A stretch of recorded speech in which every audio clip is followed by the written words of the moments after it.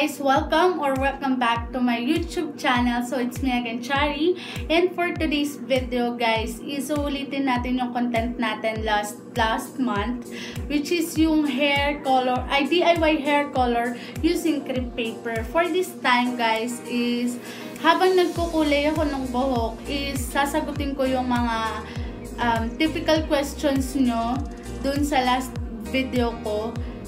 Sasagutin ko siya while nagko-color ako. And by the way guys, ito yung status ng buhok ko.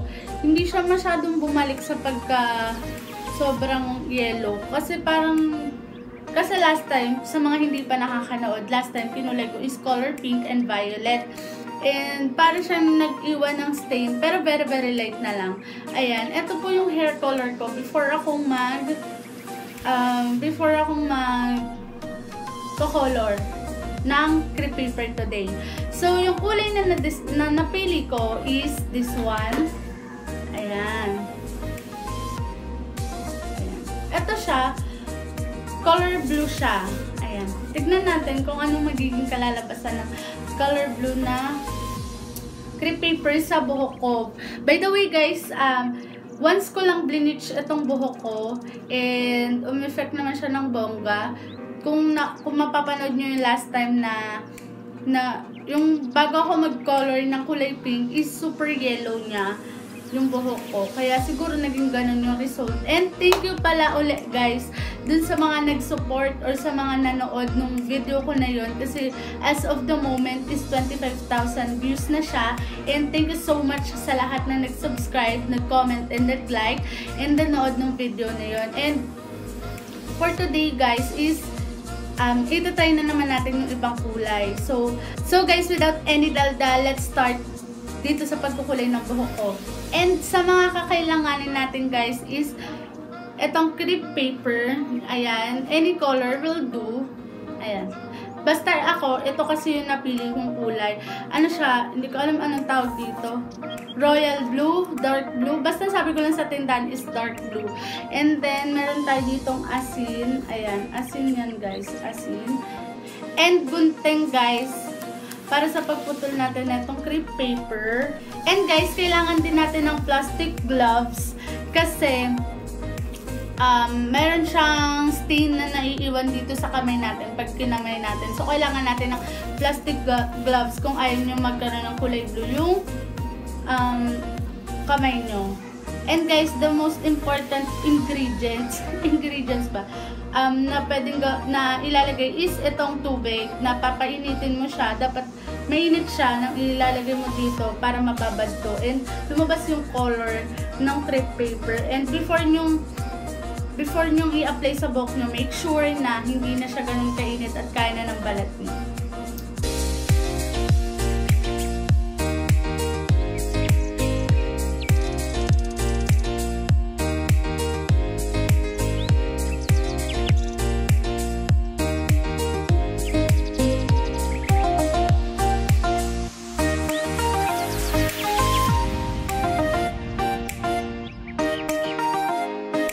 So, ayun guys, habang inaantay natin na lumamig tong ginawa nating gulay, ayan o, uusok pa siya, mainit pa siya. Habang inaantay natin siyang lumamig, is sasagot ako ng mga questions dun sa past videos ko regarding dito sa ating DIY hair color using crepe paper. So, first question guys, sabi ni Anton Pasamata, permanent talaga. So guys, if ever na bleach hair ka, based on my experience is tatagal siya ng almost a month.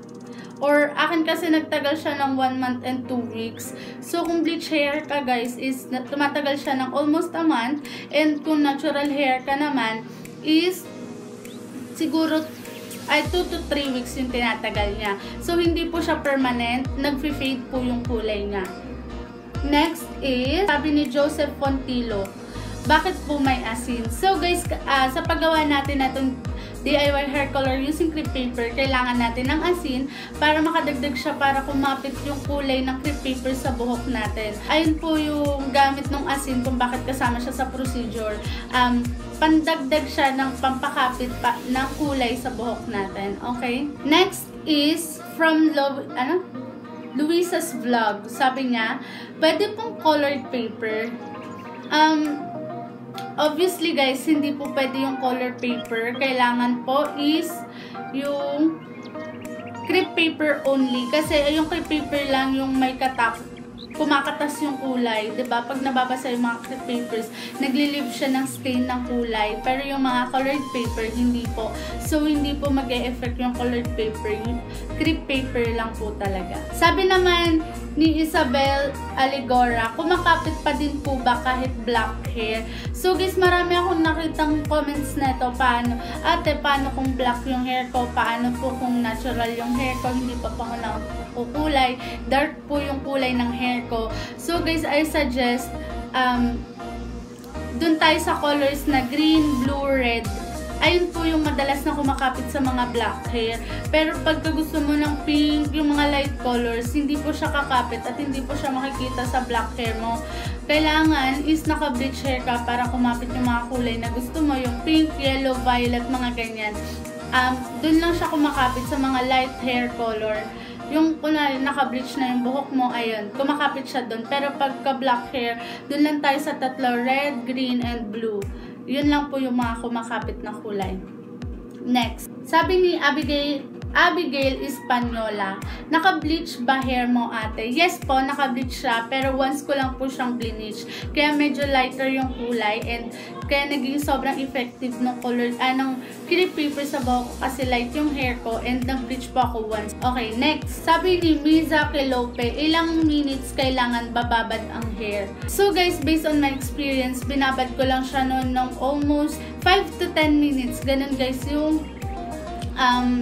pagbabad ko sa buhok ko. Pero may mga napapanood po ako na sabi, mas effective daw po na mas hayaan natin siyang matuyo sa buhok natin and then saka tayo mag-rinse or magbanlaw.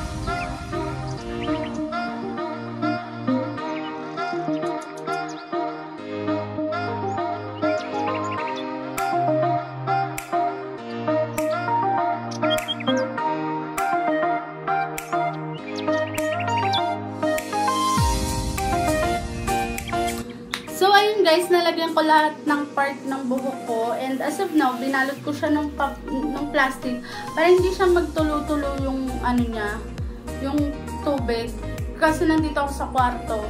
So baka mabasa yung sahig kaya nag-decide ako na balutin siya ng plastic. And hindi ko alam, para siyang nag-gray guys. Para siyang blue-gray yung dating. Ang ganda.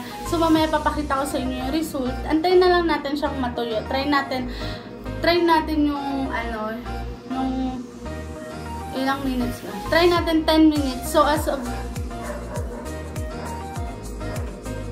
of now 17:02 na siya. 17:02, so 17:12 is ibabanlawan na natin siya or magbabanlaw na ako. So guys, habang nag-aantay ako na maging okay yung buhok ko, is continue natin yung pagsagot ng mga questions nyo dun sa dati kong video. So, let's start. Okay guys, sabi ni Mary Joyce Parado, hindi ba nasisira yung buhok dyan ate? Matatanggal din ba? Yes po, hindi po masisira yung buhok nyo kasi ang pagkakalam ko is wala naman tayong chemical na ginamit. Ang ginamit lang natin is hot water, asin, and yung crepe paper. So, hindi naman siguro madadamage yung buhok natin. And based on my experience, hindi naman siya nag-dry, hindi naman siya na-damage or nagdulot ng masamang epekto sa buhok ko. And ang sunod yung tanong is matatanggal din ba? Yes po, depende sa status ng buhok nyo before kayong magkulay. And sabi naman ni Marby Papas, di ba nawawala pag sinashampoo? So guys, marami akong nababasang ganitong question. Sabi pa ni Joyce Kadagat, hindi ba matatanggal pag naligo? Ayun. So guys, based on my experience, yung ginawa ko kasi nung first time kong try ng ganitong DIY hair color is sa kinabukasan ko na ngayon ako gumawa na ito. Bukas is hindi ako mag-wash ng hair, body ko lang, hindi ako mag-wash ng hair. And sa susunod na bukas is magsha-shampoo na ako, pero small amount lang siya. And hinahalo ko siya sa tubig, tinutunan ko muna siya sa tubig bago ko siya i-apply sa buhok ko para hindi na rin masira yung scalp mo or hindi ka na rin magka-dandruff. Ayun. And maliles din yung pagkatanggal nung kulay sa buhok mo.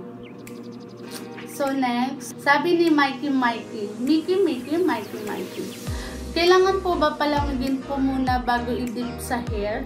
Yes po, importante na palamigin po natin yung buhok, yung tubig or yung hot water dun sa mixture natin bago natin i-apply sa buhok natin. Kasi may tendency kung mainit pa po yung tubig ng mixture natin is madadamage or masusunog, mapapaso yung scalp natin. So, iniiwasan po natin mangyari yon, kaya kailangan ipalamigin mo muna natin. So next, okay, sabi dito ni Christine Jane Espiritu, ano pong mga kailangan ilagay?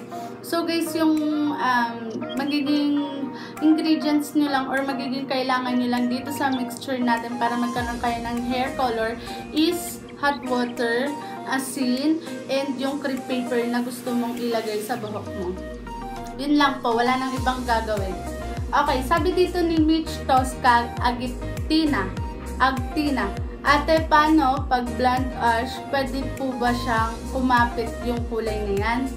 Yes, bebe, pwede siyang kumapit kasi pag ash blonde, ang alam ko is nagiging brown na yung kulay ng buhok mo. So, may tendency nakakapit yung kulay ng crepe paper sa buhok mo once na ginawa mo to kasi lighter na yung kulay ng buhok mo. Kaya po. Sabi ni Sofia Tespe, need pala ng assistant pag na ganyan. For me po, kailangan ko ng assistant that time kasi nahirapan ako dito sa bandang hair ko. Dito banda sa may bato ko kasi hindi ko siya maabot. And baka matapunan din ako pag once na ako lang mag-isa yung naggawa nun. Kaya kinailangan ko ng assistant or ng tulong ng mga kapatid ko para i-apply ng buong-buo yung buhok, yung tubig sa buhok ko. And for our last question, ang tanong niya dito is, pwede po ba sa rebonded na buhok yan at hindi po ba masisira yung buhok? So, for me siguro guys, based on sa akin lang ha, kuro-kuro ko lang, pero hindi ko to ina-advise at hindi ko to sinasabing subukan nyo. Pero para sa akin, siguro hindi naman po masisira yung rebond yung hair kasi wala naman tayong chemical na ginamit. Bukod lang po sa asin and natural lang po yung asin and tubig. So, hindi naman po siguro masisira yung buhok natin since walang chemical involved. Okay? Ayun lang po. So, yun guys, hindi pa siya masyadong tuyo and babalikan ko kayo mamaya pag once na nakapag-wash na ako ng hair or nakaligo na ako and natuyo na siya. Titignan natin kung ano yung kulay na kinalabasan kasi para siyang gray for me, dark gray. So, titignan natin.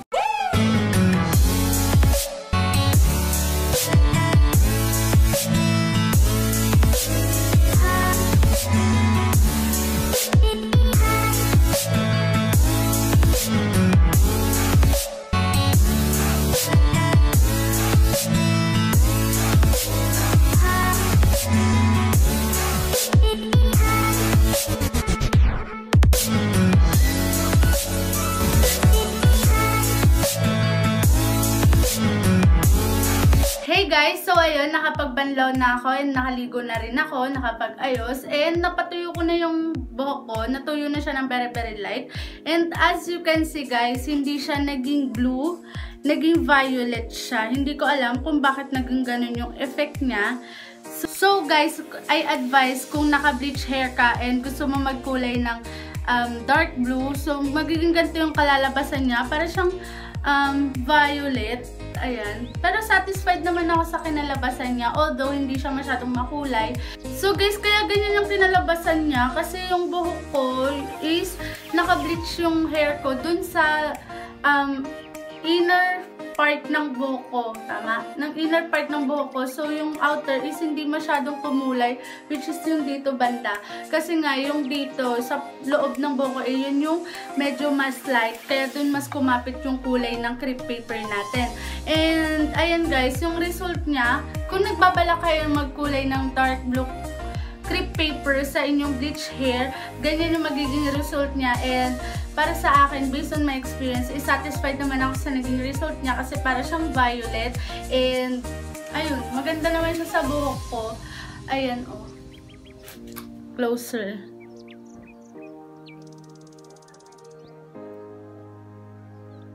Yan.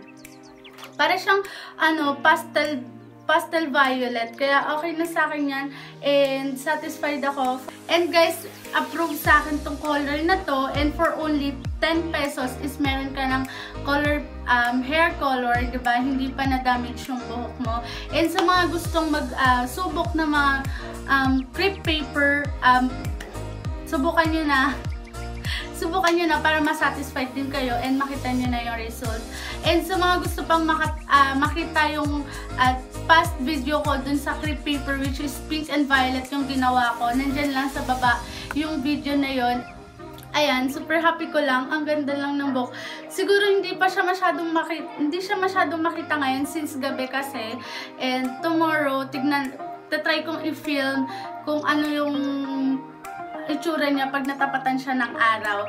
So yun guys, Merry Christmas to everyone. It's already December 1 and eto na siguro yung unang entry ko dun sa VLOGMAS na ginagawa ng mga vloggers. So magpi-film vlogger na rin ako.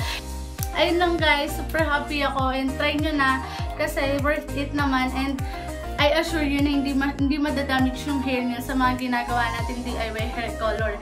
And that's it guys for our vlog today. So hope you like it and please do subscribe to my YouTube channel and hit the notification bell para maging notified ka every time na meron akong bagong upload. And yun lang guys, and see you tomorrow kasi malamang sa malamang gagawa ako ng mga naiisip kong gagawin pa para sa ating Vlogmas Day 2. So yun na guys, and see you on my next one. Bye!